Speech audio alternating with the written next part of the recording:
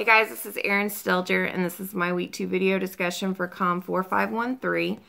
And my question and commentary come from Globalization and American Popular Culture by Lane Crothers. And so just to begin, I thought the section that starts on page 44 called American Stories was interesting, where he goes into talking about these categories that of stereotypes that are kind of how American pop culture has depicted itself over the years. And so, and then that's how the rest of the world kind of sees us based on these stereotypes, such as things like happy endings, how most of our stories have happy endings, and things like that. But so, and for the most part, I think, you know, a lot of what he says has merit. But when I got to the section about gendered popular culture, it, I kind of questioned some of his theories. He talks about how women in pop culture have been broken down into 4 stereotypes.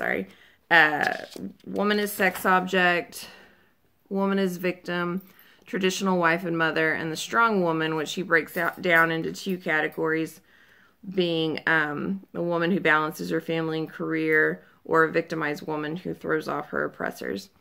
And I guess over the years we know that, like, maybe women in television and movies and that sort of thing have been stereotyped more than they are now. I think we're definitely seeing a much wider range and a more realistic portrayal of women as the years go by.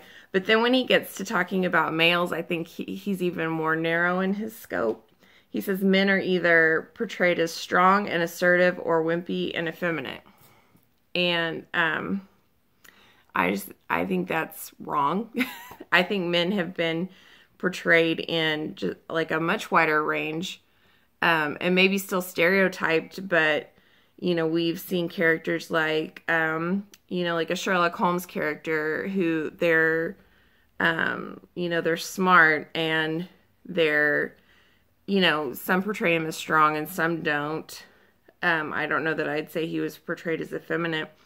But just in his own example, when he's talking about how gay men are portrayed, he says that they're usually portrayed as effeminate, and he gives the example of Queer Eye for the Straight Guy. But just right there, in both of the iterations of that show, they give a wide range of personalities of men who are gay. And, you know, some are effeminate, but many of them are not.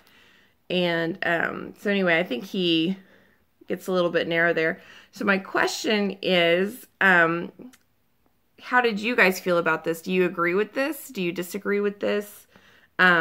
Specifically about the men's roles. Do you think that men are portrayed in pop culture as either strong and assertive, or wimpy and effeminate? And if not, do you have some examples of some other ways that men are portrayed in pop culture? So thanks. Look forward to y'all's videos as always, and I hope everyone's having a great week. Thanks. Bye.